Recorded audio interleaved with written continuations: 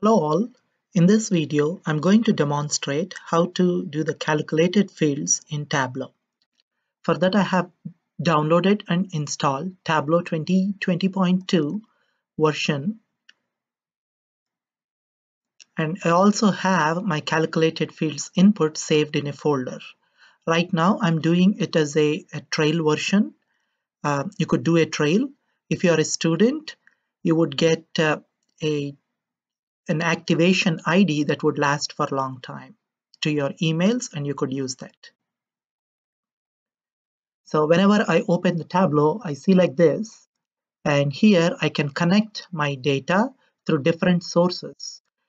You could connect through Excel, text file, JSON object, even Access, PDF file, MySQL database, Oracle database, all these servers you would be able to do. And if you click here, you would have a wide variety of data sources that you could be able to connect to Tableau. However, we will be doing a simple Microsoft Excel input today for our demonstration. So you navigate to your appropriate folder where you save and selected calculated fields input. I'm going to put this in a description link. Open that.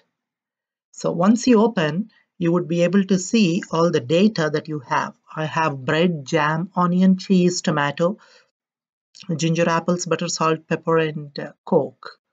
I have three columns: product name, number of units sold, and cost per unit item. Okay. So here you see sheet 1. So go to that worksheet, which is nothing but you would be able to draw the graph and all. When you import the data, you would see two different categories here.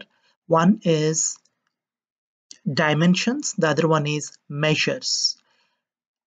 As you have seen in the data warehousing, dimensions are nothing but the qualitative data or categorical information, which are mostly with the subject values. For example, product name, product brand, something that you have in a descriptive thing. Whereas measures are the quantitative or numerical values, which are nothing but the facts in the fact table of your data warehouse. Okay. So these are the two things that you would be able to see. So now I'm going to draw a simple graph for you to see product name in the rows and cost per unit item here. Okay. You would be able to see this. And if you want to switch the axis, you could always go back and swap rows and columns. That way you would be able to get column chart. You could put the label with show mark labels so that you could see all the values of that particular thing. You could look here on the right hand side, show me. In the show me, you would see all different types of graphs that you could see. One thing is this one, which is a column or bar. You can see, just view that as a tabular format. So this would be by using highlighted, like a conditional formatting, high intensity to low intensity. And all the product name and the size depends on the value of the cost, and you call it as a packed bubbles chart. So with this simple data, you would be able to draw lots of charts here. If you notice, I'm just whenever we select this, you would be able to see something in the marks. The data has been added to the colors and all. I'm just taking out everything, and now it's kind of a fresh worksheet again. So I want to show you this once again. Product name to be rows, and number of units sold to be here. You can switch the rows and columns, and we want this as a column chart. In the row, in the marks, you would be able to see the type of graph. Automatically you get the column chart here, and you would be able to see all the different types of charts too.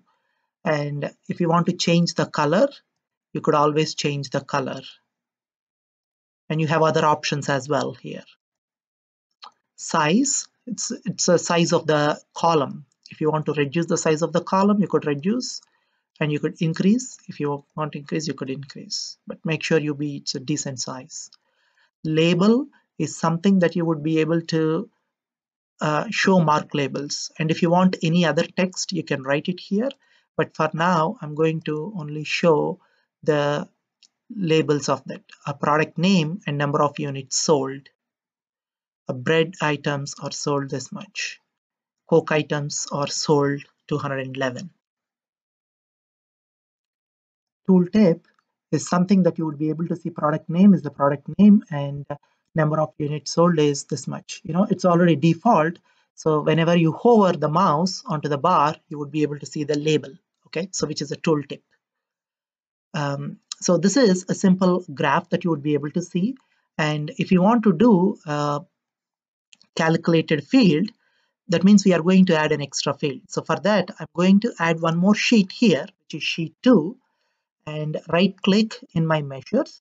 You see create calculated field, and in the create calculated field, I'm going to use total cost as my field name. In the total cost, I need to write my formula here, which is total cost is nothing but the number of units sold,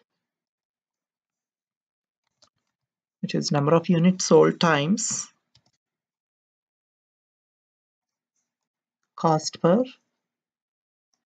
unit dollars. Okay, and you apply and click OK. So now you would be able to see total cost in the measures, because measures is a numerical value that you would be able to see. And in the data source, now you get an extra column with the total cost, which is multiplied by the earlier two columns. Okay, so in the sheet 2, I'm going to use my product name to the rows and total cost to the columns. And again, if you have any confusion, just try in one of those. And if you do a couple of practices and couple of times, you would be able to see that. And you could switch the columns, switch the column and row here. So basically, you could be able to see these things with the total cost. As I said, you could change whatever the color, whatever the size that you want. And here, I'm going to change the label, not the label. Okay, so label, I'm going to mark the label, and for the tooltip, I'm going to change, instead of total cost, I'm going to put a dollar symbol. That way you would be able to see the dollar symbol in the tooltip. Look at that, product name bread, total cost $1,200. Okay, and I'm going to visualize a tree map here, so which is good thing. What are all the charts that are available for you in order to view this? Would be able to see under show me. So whatever was highlighted, you could be able to draw those graphs. And I would like to do a tree map. So you already know a tree map is the nested rectangles, and the size represents the highest value, which represents the significance of that particular product here. Even the categories of the product.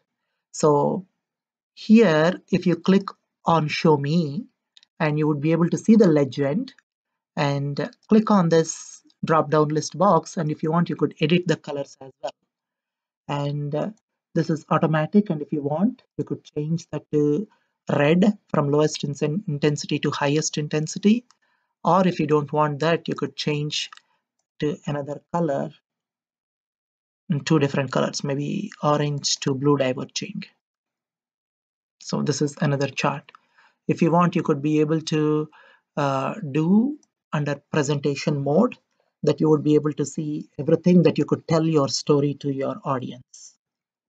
Okay, so in this video, basically you have seen the demonstration of a simple chart with Tableau and calculated fields. Okay, thanks for watching.